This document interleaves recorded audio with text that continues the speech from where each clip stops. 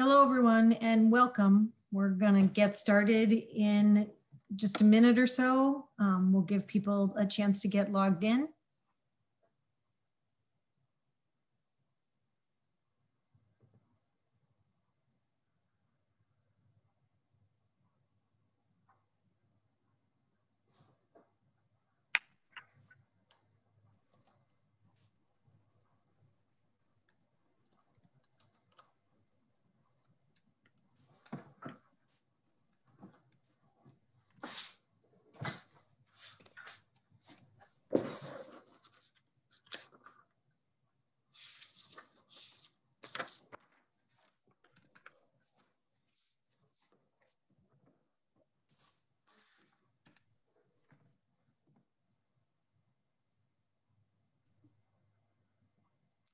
All right, welcome everyone. Our webinar today is Parenting Tips for ADHD, How to Unleash Your Child's Superpowers. We are excited to have Tandra Rutledge as our speaker today.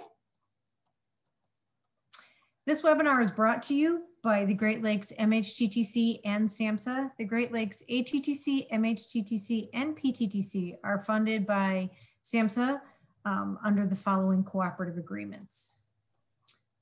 The opinions expressed in this webinar are the views of the speakers and do not necessarily reflect the official position of DHHS or SAMHSA.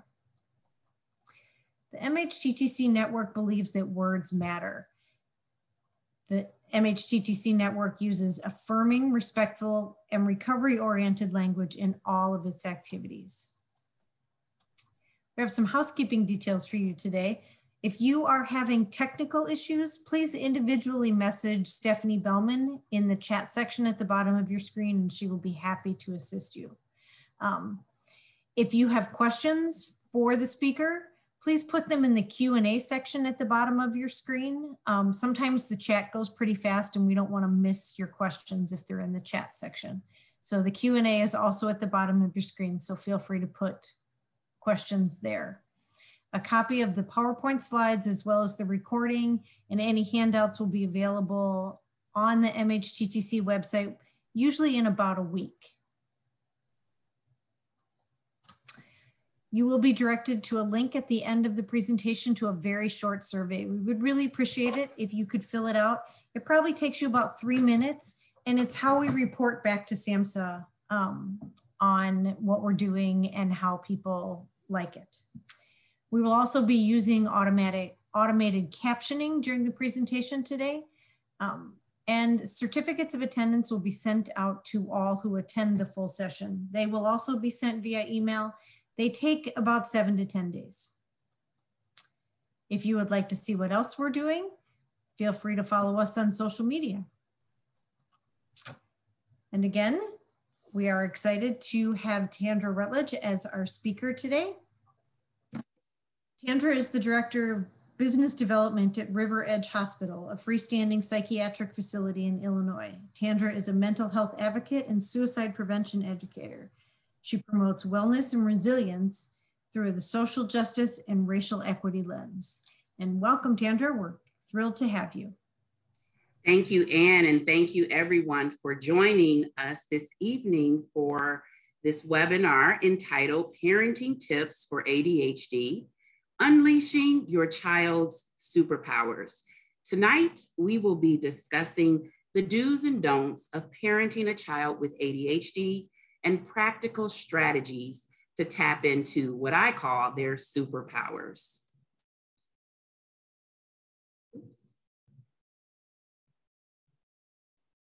Are you able to see the screen okay?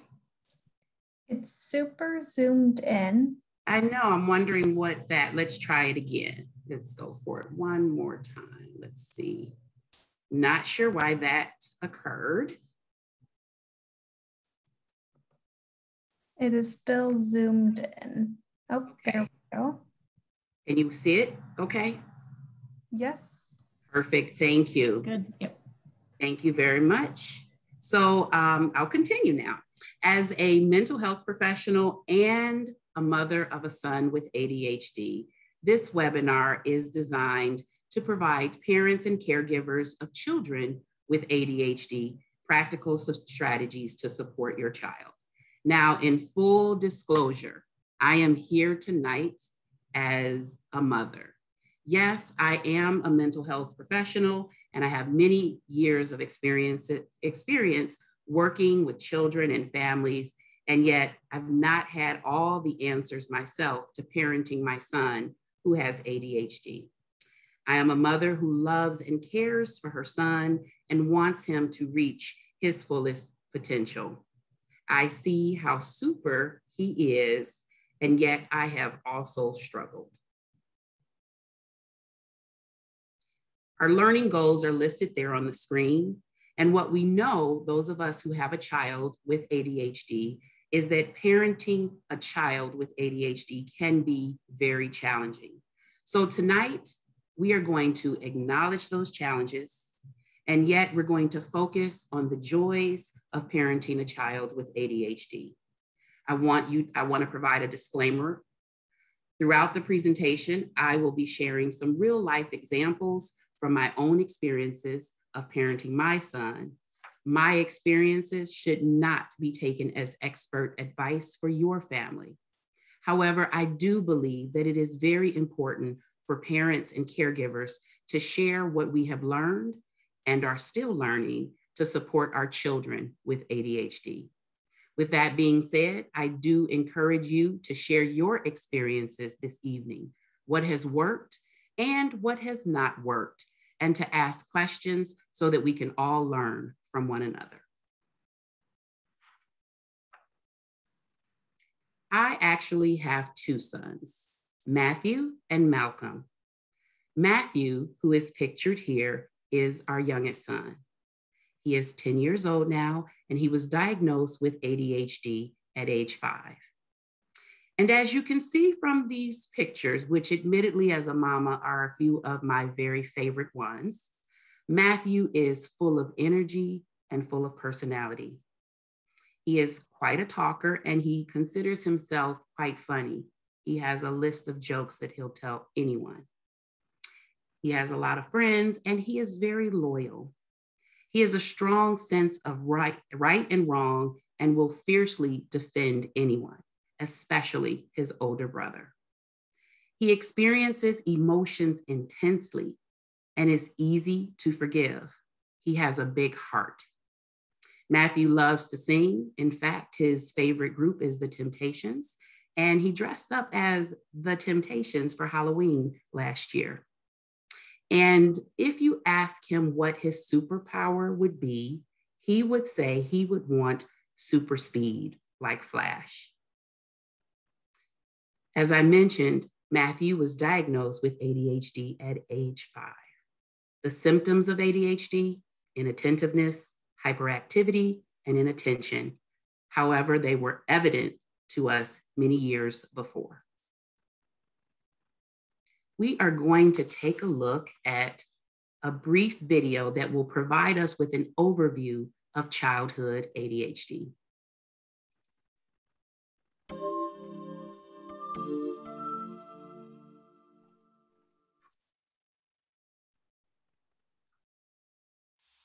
This boy in my class was such a good kid, but he kept interrupting and talking to the person next to him. It was so disruptive. I had to talk to his parents. We knew my daughter was smart, but her grades never reflected it. Her teacher said he was frustrated too. My son is into sports and video games and can play for hours. I don't think he's ever finished a book for class. He just doesn't stick with it. We always had a great relationship with our daughter, so it shocked us when she wouldn't listen to us. It didn't seem defiant, so we couldn't understand why she stopped paying attention to rules, chores, and time.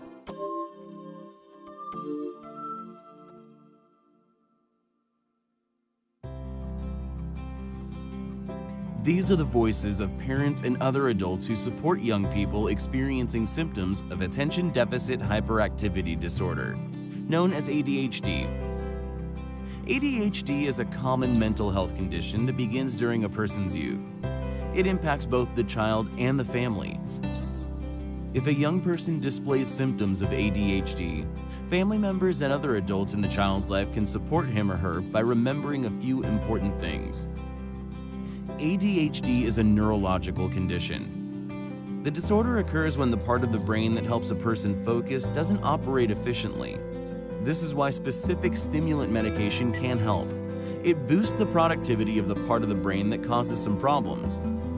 It's important to remember that ADHD is not due to bad parenting, and there is no evidence that it is related to gluten, sugar, or immunizations, other kids, or the weather. There is no fault or blame for ADHD. ADHD can affect academic performance. When a child struggles to focus attention, he or she might have difficulty with class performance and homework, including reading, writing, engaging in long discussions, or turning in work on time. This can result in grades that are not reflective of the child's knowledge, interest level, or overall academic ability. ADHD can affect behavior. Attention impacts how we behave and what we do. Young people with ADHD may have difficulty waiting their turns or sitting still. In a classroom, this can result in behavior problems, like blurting out answers before being called on, or struggling to stay in their seats. Untreated ADHD is often a reason that problem behavior can become a pattern. ADHD affects how a person feels. If children want to do well but struggle with grades and frequently find themselves in trouble, they can start to feel bad about themselves. It's frequent to hear a child say things like, "I don't know why I can't do this," or "I didn't mean to skip my turn," when ADHD starts to become a problem. These statements can easily become, "I'm no good at this," or "something is wrong with me." When youth think and feel this way, they become vulnerable to developing symptoms of depression or anxiety. Family support is necessary. Parents and other family members can help a young person understand that he or she does not have to feel blame for experiencing symptoms of the condition. Adults can help children with accommodations, learning new skills, and managing distress as they learn about ADHD and how it affects them. Treatments are available. ADHD can be effectively treated by specific medications, behavioral therapy, focused family therapy, skills coaching, and appropriate accommodations. Each of these is focused directly on how to manage the condition, practice specific skills, and improve a person's ability to focus on a task at hand. ADHD is not an easy condition for young people, and a child's family can be a significant part of the solution. By understanding the symptoms and effective treatments, a family can offer ongoing support, practical solutions, and effective help. And with help comes hope.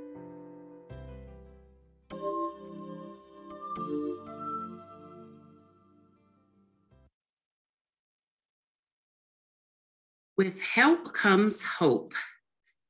So is there anything in particular that stood out to you from the video? I'm interested in your feedback. With help comes hope. I want you to remember that as parents and caregivers of a child with ADHD, that you don't have to go at it alone. One of the things that stood out to me in the video is the impact that ADHD has not only on the child, but also on the family. And as you know, this past year of COVID-19 and remote learning has created its own set of unique challenges for us all.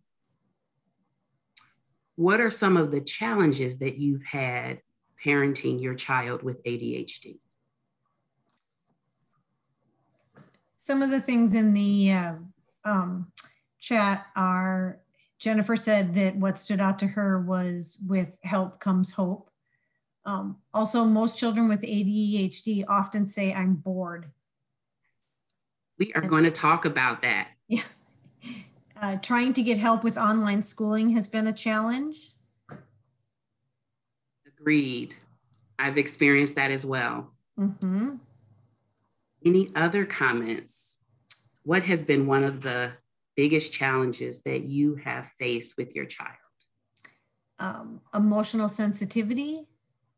Yes. Big emotions and not feeling like they can be good at things are my son's biggest challenges. Yes. You're in the right place tonight. Yes. Those emotions.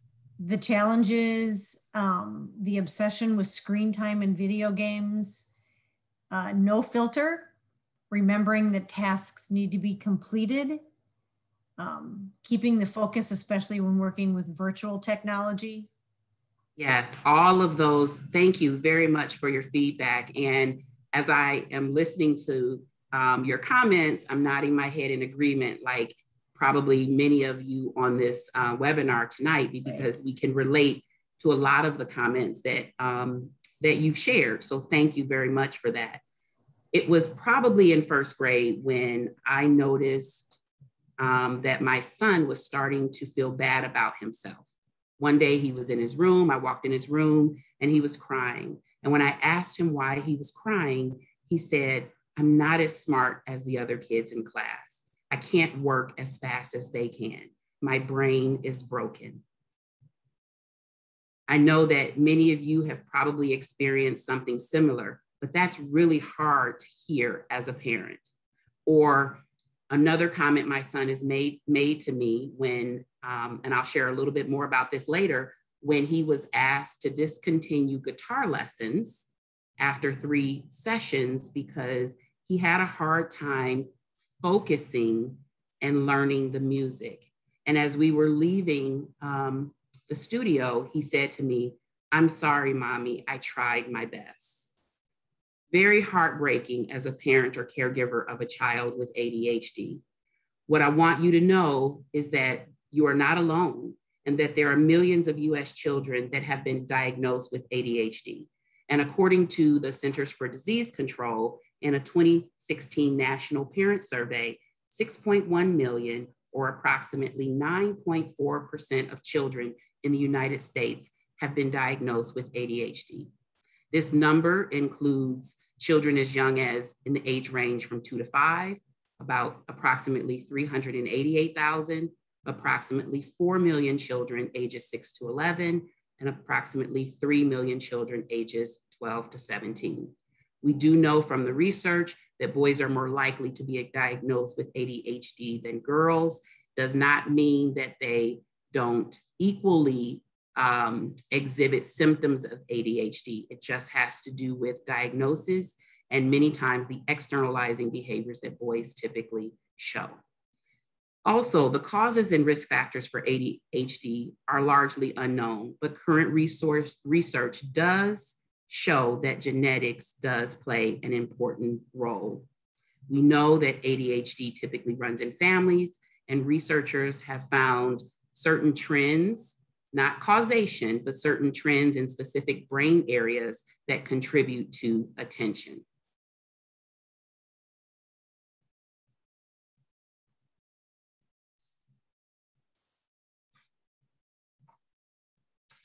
When describing his ADHD brain, Matthew once told me, "It's like my brain is on 100. That's what he said. I thought that that was a perfect description of his experience of ADHD and is much like most children. The picture on this slide is an artist's depiction of Matthew describing his ADHD brain. The artist, Annie Arnold, is a colleague and an art therapist. A few years ago, we were discussing my son. I shared with her how he described his ADHD. And I shared with her the challenges that I experienced as his mother in advocating for him, and also finding books and with images that look like him to help him understand what it is like to have ADHD. A few days later, Annie gifted us with this picture.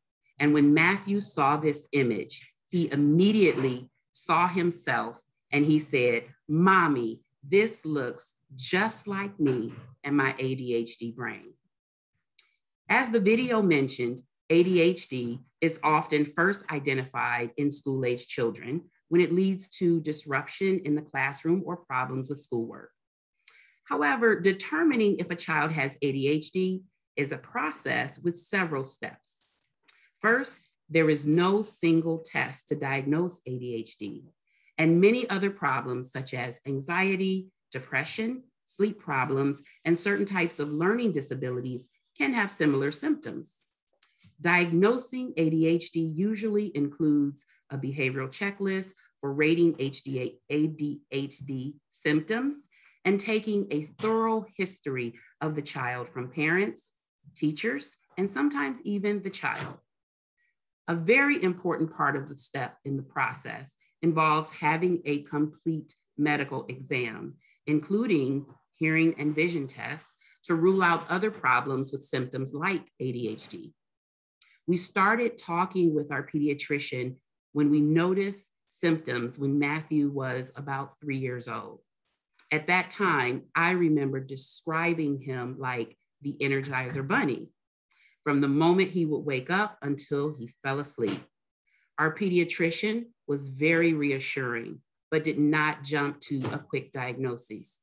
Instead, he provided us with some information and some resources, and we agreed to take a wait and see approach to see how he would do when he started school.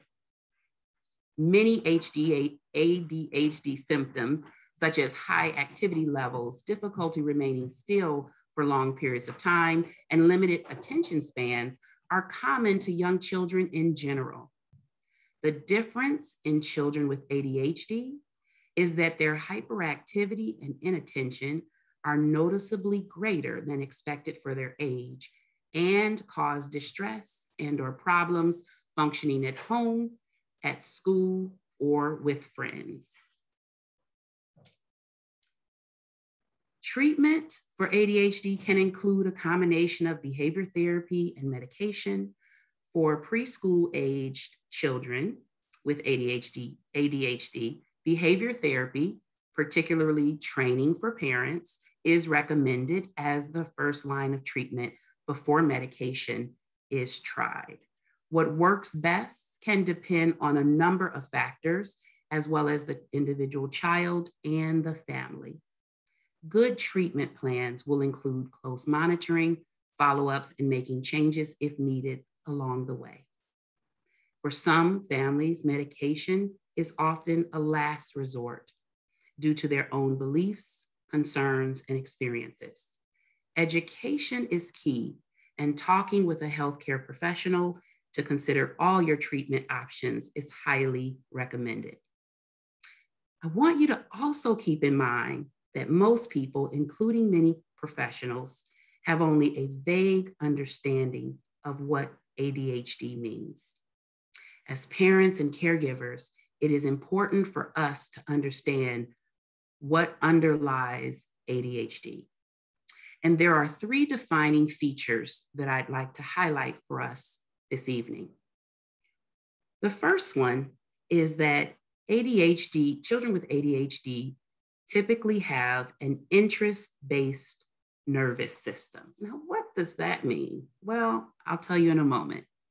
Despite its name, ADHD doesn't actually cause a deficit of attention. It actually causes inconsistent attention that is only activated under certain circumstances. Think about this. Have you ever been frustrated with your child who can seem to focus for hours playing video games, but is unable to complete his math homework? Well, there is an explanation for that. People with ADHD can focus, but it's often a state of hyperfocus or intense concentration on a particular task, during which the individual feels that he or she can accomplish anything. This state is not activated by a teacher's assignment or even by a parent's request. It is only created by a momentary sense of interest, competition, novelty, or urgency created by like a do or die deadline. So the ADHD nervous system is interest-based rather than importance or priority-based. So yes, they can pay attention, but oftentimes it's a hyper-focus and they pay attention to the things that interest them. So what is emotional hyperarousal? That came up as well in the chat. Well, emotional hyperarousal are those big emotions that many people with ADHD experience. And so many times people think that when a child or a person has ADHD, that they are visibly hyperactive. That is not always the case. And only about 25% of the children and only 5% of adults who have ADHD are visibly hyperactive. The rest of the individuals with ADHD experience an internal feeling of hyperarousal, like my brain is on 100, or I just can't sit there and watch TV with my family, or I just can't turn my brain and body off to go to sleep. People with ADHD have passionate thoughts and strong emotions that are often more intense than those of the average person. This means that they may experience both happiness and criticism more powerfully than your peers and loved ones do. Children with ADHD often know that they are different, which is rarely in our society experienced as a good thing. So they may sometimes develop low self-esteem or low self-confidence because they realize that they fail to get engaged and finish what they start. And because children make no distinction between what you do and who you are. Because of this emotional hyperarousal, sometimes people with ADHD are misdiagnosed with a mood disorder. One of the differences between the two is that mood disorders are characterized by moods that have kind of taken on a life of their own, separate from events of the person's life, and they last for a long period of time. However, moods created by ADHD are almost always triggered by events and perceptions and typically resolve very quickly. They are normal moods in every way except for their intensity. What is rejection sensitivity? Rejection has to do with an intense vulnerability to the perception, not necessarily the reality, of being rejected, teased, or criticized by important people in your life. This includes having a strong sense of failure or falling short, or failing to meet either your own high standards or others' expectations. The experience of rejection sensitivity can be externalized and look like a flash of rage or aggressive behavior, or it can be internalized and look like sadness and or anxiety. Sometimes individuals with ADHD avoid rejection by becoming people pleasers. Others just opt out of interacting with people altogether and choose not to try because making any effort is so anxiety provoking. These three characteristics of ADHD are often ones that we can miss. And so it's important for parents and caregivers to understand how the interest-based nervous system, the emotional hyperarousal, and rejection sensitivity manifests in their child's life and impacts their ability to function. What we do know is that medication can often level the nervous system, but pills don't teach skills. And we know that, right? There's no magic ADHD medication. Medication can be very helpful and one part of a comprehensive treatment plan. ADHD treatment is just as complex as the condition itself. Once your child is diagnosed with ADHD, it is important, first and foremost, to not blame yourself. ADHD is a neurological disorder. It's also very important to educate yourself on the condition and understand how it affects your child. talking to a medical or healthcare provider, finding a support group, or taking a class like this can all be very helpful. We all know the hallmark symptoms of ADHD: inattention, impulsivity, and hyperactivity. And we know that these symptoms are important. But as we've discussed, there are also other layers to ADHD. And so those three symptoms are not the whole picture.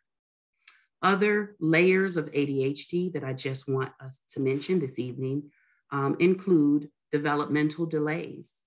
Children with ADHD develop 2 to 3 years more slowly than their peers. We can see this impact in their maturity, in their social skills, executive functioning, emotional dysregulation, which we've talked about, and self-regulation. Keep this in mind as you create appropriate and achievable expectations for your child. This will help you craft ways to help him or her succeed. And consider this image of an iceberg. We know that, I think it says that only 10% of the iceberg can be seen. So that means that 90% of the iceberg remains below the surface. And that's the case with ADHD. What's under the surface is just as, if not more, important as what seems visible. Another layer to ADHD can include coexisting conditions. And it's estimated that 50 to 60% of individuals with ADHD also have one or more coexisting condition. These conditions can include a mood disorder, anxiety, autism, learning disabilities, executive functioning deficits, conduct disorder, and more. These additional diagnoses can be important because they give us a starting point for really understanding our children and to be able to effectively help them. We've already mentioned executive functioning deficits, which are skills that we use to manage our day-to-day planning, organization, task initiation, emotional regulation, and time management. When this group of skills is deficient, many daily tasks fall apart. So it's important to identify your child's level of executive functioning and accommodate for areas where weaknesses in the classroom, for areas that are weakness in the classroom and at home. And then time blindness. Time blindness leads people with ADHD to have a distorted concept of time. For example, your child may not have an innate sense for how long 30 minutes feels. He knows he has to hurry up, but still can't be certain how long he has to complete an assignment or a task. You can say, you have until the end of class, or you have 1 hour, but that will mean virtually nothing to someone with time blindness. It also impacts the response to needing to wait or the feeling that a simple task will take forever. So one of the ways that we have tried to address time blindness in our household is through the use of, we used to use the visual timers, but now we use our Alexa devices. And that has been very helpful to us to be able to set a timer to let my son know when his time is winding down and when he should be shifting to another task. And this is a skill that we've tried to teach him. And so he often will set timers for himself, which is what we want our children to do. Another hidden feature of ADHD that's under the iceberg are meltdowns, right? And meltdowns are a little different than tantrums. So a tantrum is more of a fit that a child chooses to throw in an effort to get what they want, right? Children do sometimes act out, we know this, in order to affect your compliance with the request. Generally speaking, a child having a tantrum is very conscious of his safety and won't do anything necessarily to risk it. The tantrum will typically stop if he gets what he wants in the first place. A meltdown is a little different. In a meltdown, your child's brain is actually hijacked. He is no longer in control of what he's saying or doing. A meltdown can be triggered by a tantrum, or it can be triggered by sensory overload, feeling misunderstood or not feeling heard. In the throes of a meltdown, a child might harm himself or others. He's not able to consider his actions and rationalize because his brain has been hijacked. A meltdown typically won't stop if the child is offered what he originally wanted. And then the last layer that we need to consider that I'll mention is a big one, and it is school incompatibility. Yes, I said school incompatibility. We know that the way that our educational system is designed, it's designed with an expectation of conformity. Students must sit, be quiet, remain attentive for long periods of time. The teacher hands out an assignment and expects all students will find it important, interesting, be motivated to complete it, and effectively be able to self-start. Students are expected to be responsible and accountable for themselves and their academic experience. Well, that's expecting a whole lot since it considers none of the challenges common for students with ADHD. So they often struggle in school. And that is a very important awareness for us as parents and caregivers. We have to adjust our expectations of our children when it comes to school, because they often can't do, depending on the severity of their ADHD, all those mainstream neurotypical behaviors and expectations. The design of the school system makes it very hard for them to accomplish that. Now, there are a lot of accommodations that schools are making to help support students with ADHD, and as parents and caregivers, we must continue to support and encourage and advocate for those accommodations to help our children feel successful in school. So when parenting or teaching children with ADHD, we need to understand those hidden layers that we've mentioned of ADHD that can often be mistaken for character flaws, personality defects, or even moral or ethical deficits. They're not any of those things. In fact, they're part and parcel of the ADHD brain.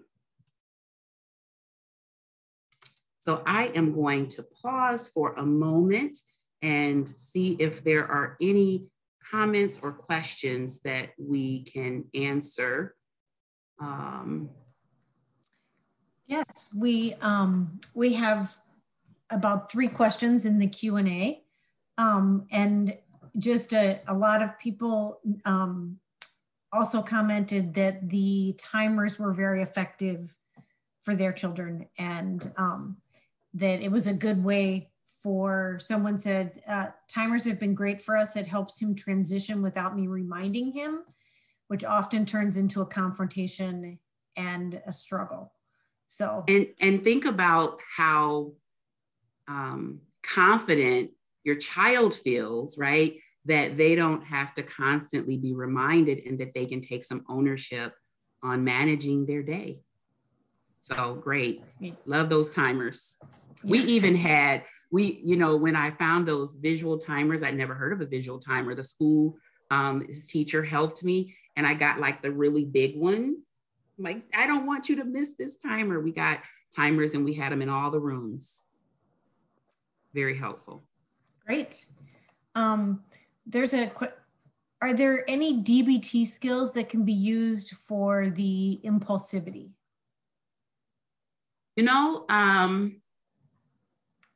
I'm not exactly sure. I'm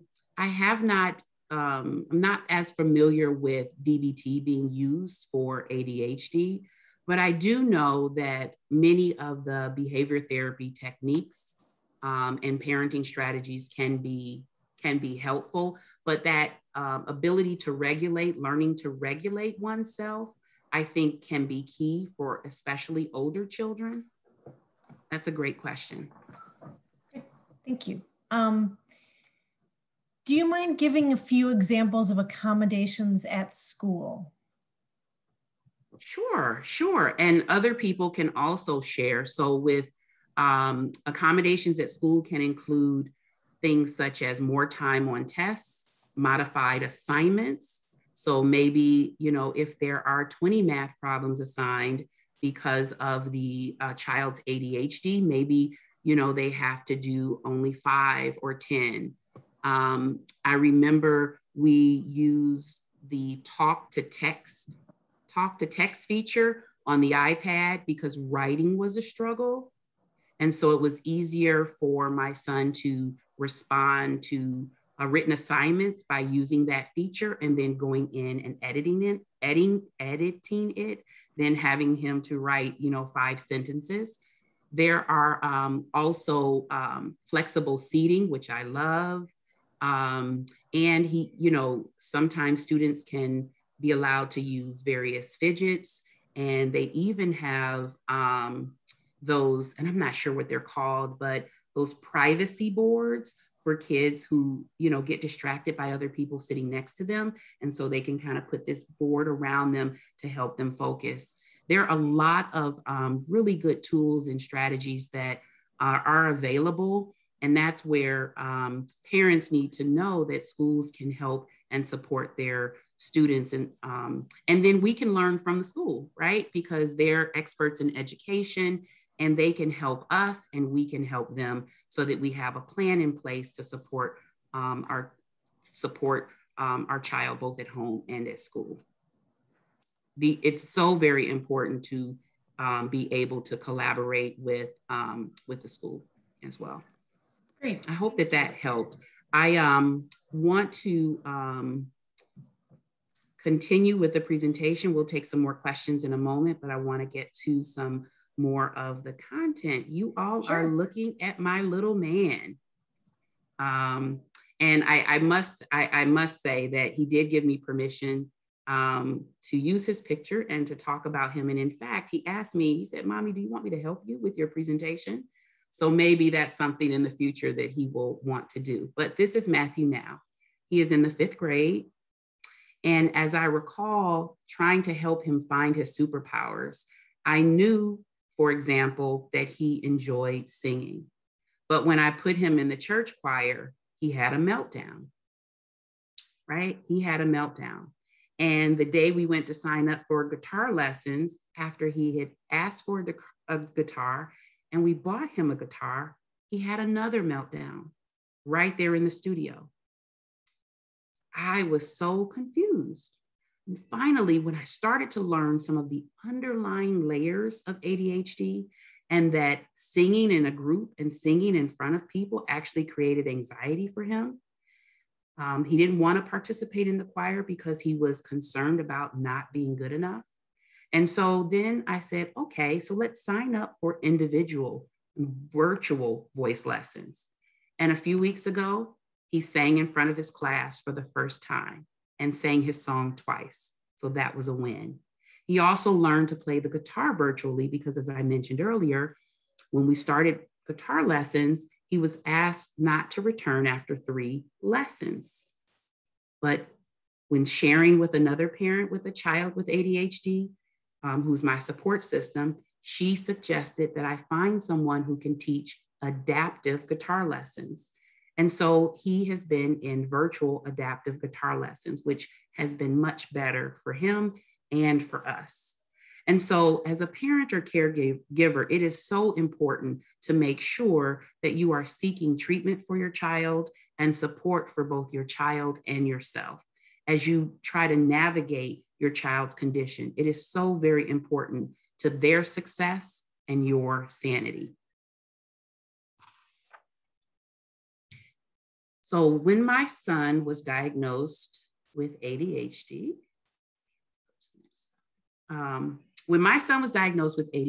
I remember my husband saying to me, "He acts just like you." Yes, he did. He said that.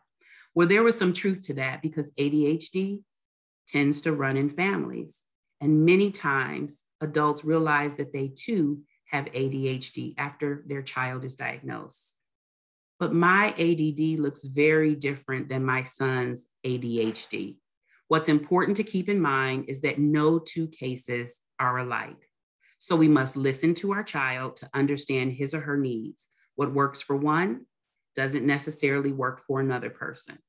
And so these are some things that we should consider, that although we are describing behaviors and making generalizations, some children with ADHD need to move. Some children can't pay attention standing still, literally. Literally, my son listens better with a fidget in his hand, and he takes it everywhere. Some children don't appear to be hyperactive at all and just seem to be spaced out or in a dreamy state. They look out the window and they just don't seem to be present. They're more inattentive. They aren't causing a problem or bothering anybody. They just underperform and just seem to not be present many times. Some children with ADHD can't control their temper, which again stems from the poor impulse control, but also that emotional sensitivity and hyper focus. Some children can't deal with failure. We've already talked about the rejection sensitivity that many people with ADHD experience. And some children thrive on structure, other needs the opposite. I don't know about you, but I tried very hard the checklists and the rewards charts and the stickers, and I spent lots of money with all of those things until I realized that it just doesn't work for my family. There may be some of you that those checklists and charts and rewards work, but it doesn't work for my family. So understanding that, yes, we do need to create structure and predictability, but we also need to be very flexible. Some children with ADHD learn great from screens, others not so much. And that's important for us to understand and advocate for our children, especially the year that we've just had with remote learning, very challenging. And so this really, this slide really just encourages us to make sure that we don't lump all children with ADHD into one little perfect box and think that they're all the same. As parents and caregivers, it's so very important to listen to your child and learn and identify what they're super at. And so this is, one of the things that I love about getting to know my son and understanding his ADHD brain. I'm curious if there are any superpowers or any positives that you can identify about your child. Please feel free to share those with us. We'd love to hear. We know that there are things that our children need to work at, that they have these challenges, but there are also some super awesome things that they do. One of the things that I really admire about Matthew is honestly the way he thinks, that he does not think about things the way other people do. And I tell him all the time, I love the way your mind works. I might not always understand it, but I love that he thinks differently because he is very creative. And sometimes his thinking is so unique that I have to ask him to show me what he's talking about or if he's explaining something to me, because that's the way my ADD brain works. So what are some of the superpowers that your child displays? Kelly says boundless energy at all times, such as 6 a.m. each and every morning, smiley face. Kelly, we feel you, we do. I would agree with the creativity that someone mentioned, like they're very creative. The amount of love that he has. So those are some of the things that people are, their kids' superpowers. Every day is a new start. He is forgiving and affectionate. I love the affection and the compassion and the concern for other people is so amazing. And so because you all know that those are your child's superpowers, then how do we as parents and caregivers nurture that, right? And encourage that? how do we find ways for them to channel that boundless energy? One of the things I mentioned when we started is that my son, says that he wants his superpower to be super speed. Okay, well, that's perfect for a kid who has boundless energy. So he is on the track team and he's doing flag football and having opportunities to run and, be as fast as he wants to be and channeling that in a very positive way. Thank you for sharing. Any others that we want to share? Sometimes sports, he thrives on competition and helping his team. The willingness to take risk feeds the creativity. Sounds like we have some super kids. Yeah. Okay, anything else? Feel free to share. I'm experiencing some of the team, the competitiveness, but I also know that the other side of that too is that emotional sensitivity. So sometimes the emotional flood when the team is not doing well or something does not go his way. And so just continuing to nurture that and understand that. And one of the things that is important as we think about our super kids, right, is that there are some do's and don'ts. And I want to just highlight the importance of what I call, I didn't create this, but the oxygen mask principle, right? Because our children wake up like the Energizer Bunny at 6 o'clock in the morning till, bedtime, it's important that we prioritize our self-care and knowing when we need to tag out and take breaks so that we can respond in a supportive and compassionate manner to the medical condition that our children have. So what are some things that are important for us to remember? Well, it's important for us to kind of pick and choose your battles, right? Keep some of these strategies in mind, taking breaks and keeping them in manageable pieces. Above all else, believe in your child and believe in what he or she can do and do everything that you can to support and advocate for your child. We know that oftentimes it's a struggle to parent a child with ADHD. And so finding other parents that can be a support to you is so very important to make sure that you have that. And then there's some things that I would encourage you not to do, right? Don't really sweat the small stuff. And probably the biggest one that I would encourage you to be thoughtful about is don't let your child or the disorder take control. So very important not to let your child or the disorder take control. So I want to be thoughtful about the time. And actually we are wrapping up. I believe this is the last slide. The Search Institute has created this framework called developmental relationships. And I think it is a very good framework for understanding how parents and caregivers can really support and encourage our child's superpowers. This framework has been researched, and they offer on their website some action learning principles and tools for parents and organizations like schools. Search Institute has identified 5 elements expressed in 20 specific actions, many of them we've already mentioned this evening, that make relationships powerful in your children's lives. And they refer to this as the developmental relationships framework. And so those 5 elements include express care, showing our children that they matter and that they are not their disorder is so important. Challenge growth, so not allowing their disorder or them to give up on themselves and pushing them to get better and understanding that they have to learn the skills to manage their daily lives. Providing support, sharing power, giving them opportunities to take ownership, respecting them, and including them in decisions and collaborating with them, and allowing them to lead is important.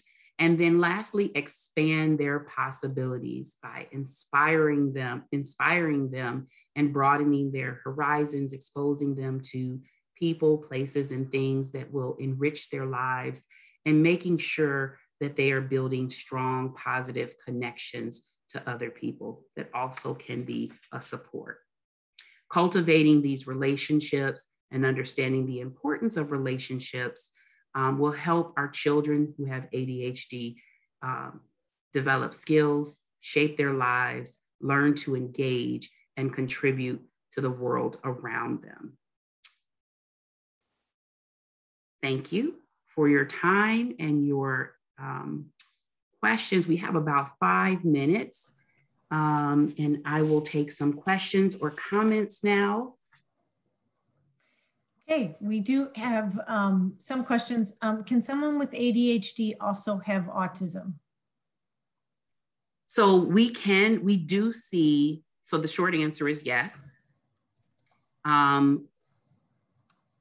One of the challenges with autism and other developmental disorders, intellectual and developmental disorders, is determining if the autism contributes to the ADHD symptoms, or if the impact that the ADHD symptoms exacerbates or contributes to the autism. So in those cases, deciding that and figuring that out can be very, very challenging. And so I would encourage you to make sure that you get a thorough evaluation from medical professionals who have some expertise in understanding the comorbidity with children with autism. So an autism specialist would be the best place to start to begin to figure out whether or not your child, if you're, speaking of your own child, has symptoms of ADHD. Similar with mood disorders as well with children with autism. Great, thank you. Any relationship between video games and ADHD? So video games don't cause ADHD. And I know that that wasn't the question exactly, but I needed to say that. But this is where you have to really know your child. Screen time for some kids can be okay. And screen time for other kids with ADHD can actually exacerbate their symptoms. And I'll tell you that in my case, I do think that prolonged screen time and video games increases my son's emotional sensitivity, and I see it. And so it's my job as a parent to monitor that and help manage that. When he has less screen time, he is more stable emotionally. He still has his big emotions, but when there's a lot of screen time involved, those meltdowns are frequent and much more intense. So I do believe that there is a connection between how much screen time or video games a child with ADHD has and how symptomatic or the difficulties that they may have. Great, thank you. How can a therapist diagnose this child if the child isn't willing to open up during therapy to be properly diagnosed? That's a hard one, right? So with ADHD in particular, what's very important for therapists and healthcare providers to do is to get as much information from what we call collaterals.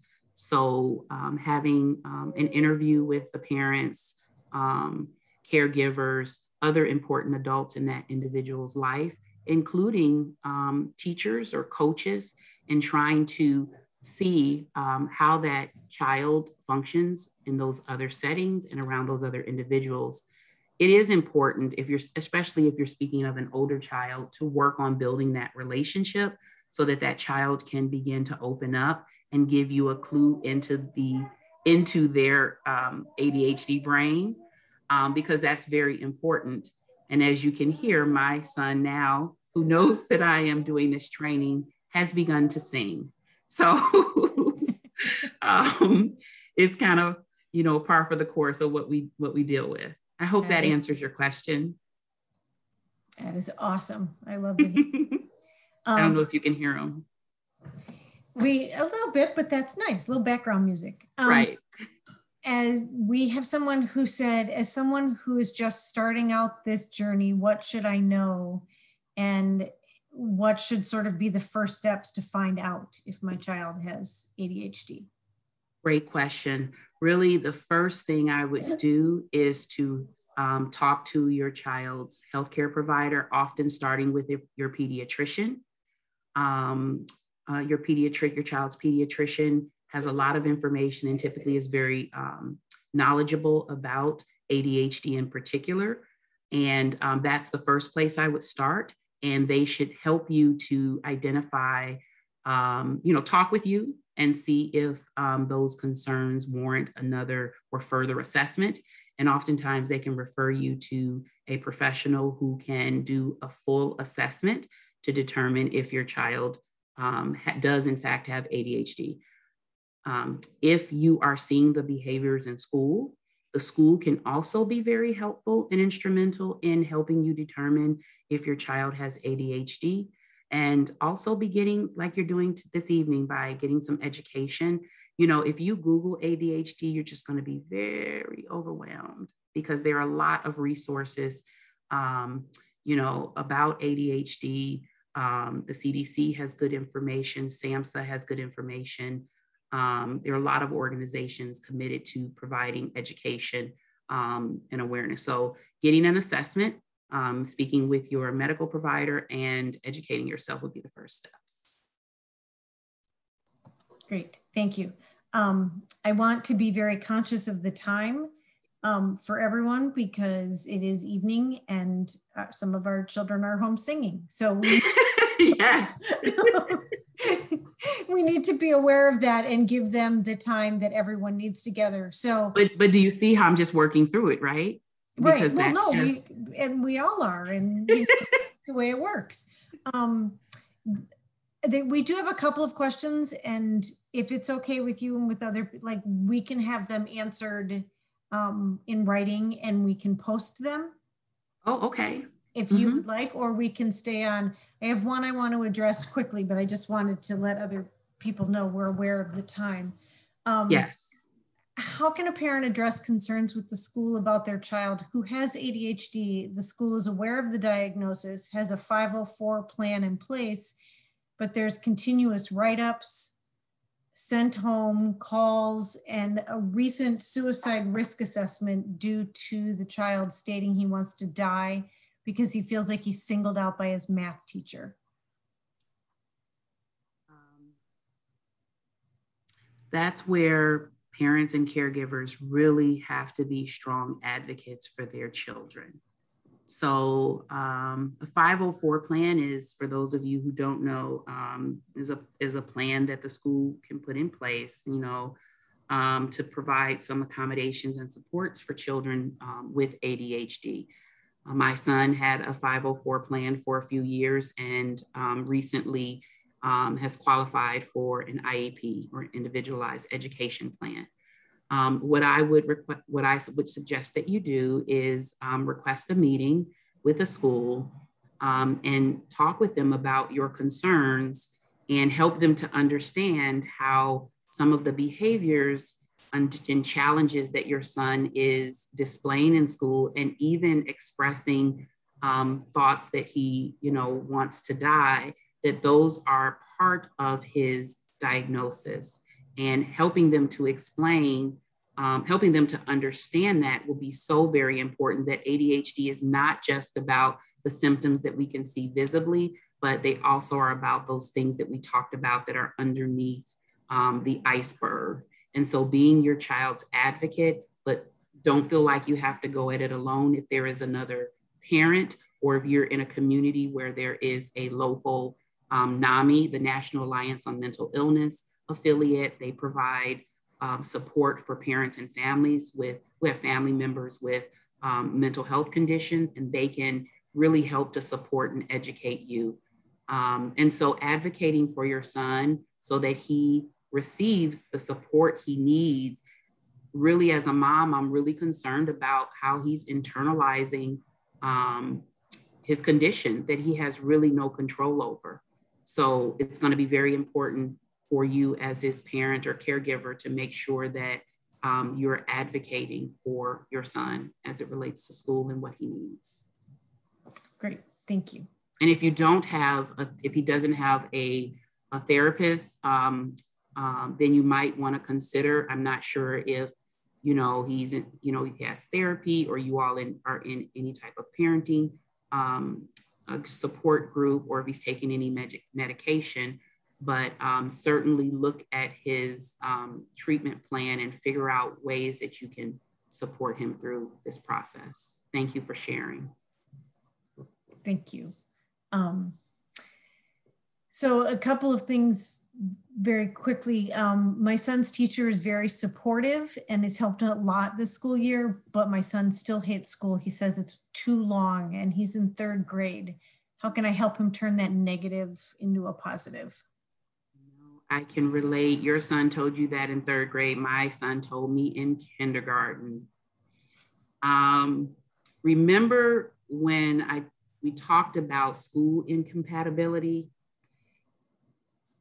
We have to understand that for many kids with ADHD, school is just not the place where they are going to get their sense of who they are or feel that sense of accomplishment, at least not right now. And so that's honestly why I talk about finding your child's superpower, because my son at a very early age, and even now if I ask him how's school, he always talks about it being too long and it's boring, right? Because he has an interest-based nervous system, right? And so finding a balance outside of school while continuing to support and encourage him in school is going to be so important to helping to develop his self-esteem and help counteract those things underneath that iceberg that our children with ADHD struggle with. So being very intentional in what you do and how you support him, but also making sure that his teachers, even though they're supportive, understand that this little guy does not like school. So how can we help him develop, more self-confidence within the school and in the classroom? So that's where that superpower really comes in. Great, thank you. It is, I want to say as a parent, I had to come to a realization that my son isn't going to be, isn't going to say, yes, I love school. And that's okay. That's okay. Life is more than school. Yes, our children have to do school. Yes, absolutely. But providing opportunities to expand the possibilities for them is so important outside of school. Great, thank you. Mm-hmm. So the fidgets help them from daydreaming and keep their focus? So that's a question? Yes. So, for my son, the fidget works. Again, it's not one size fits all. And honestly, it wasn't even the fidget spinner thing. My son created a fidget out of Legos. And I honestly didn't even know that he had created it until I saw it in his pocket, and I didn't realize that he takes it everywhere. So it hasn't been disruptive in class or disruptive to him accomplishing things.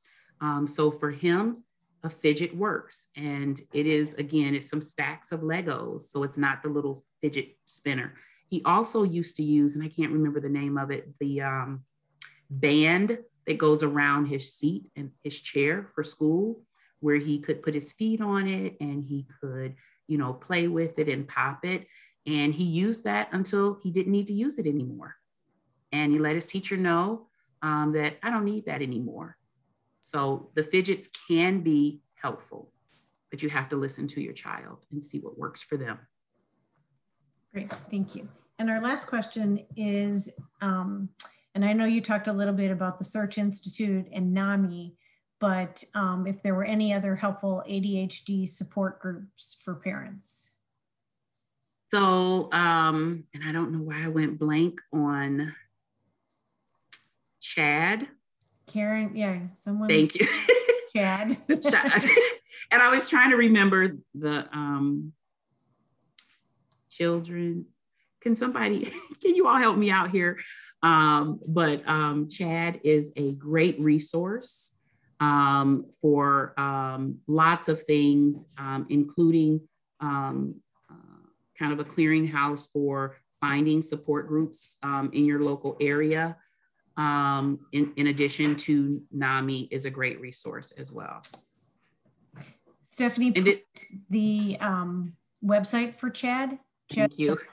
In the chat. Oh, yes, yes. And I see attitude. Yes. Attitude, yes. Yes, attitude. Yes, yes. There are many great articles. You know, some of the information I included tonight is from there, a wealth of information. Again, there is a lot out there about ADHD, and frankly, it can be quite overwhelming. So making sure that you don't get overwhelmed by all the information and the resources, and find what works for you and what you need to help you is so very important. Excellent. Well, thank you. Thank you. Not only to you, Tandra, for yet another amazing presentation, but to all of our participants who gave us their time this evening and shared their stories. We really appreciate it. So thank you all. Have a fantastic evening. And I'm sure we'll see you again sometime soon. Thank you all very much again. And yes, I will thank him, and he is a great case study. And you might see that picture on a book. He wants to write a book. So you might see that picture that my colleague drew of him as a cover for the character in the book. So thank you all. Have a great evening.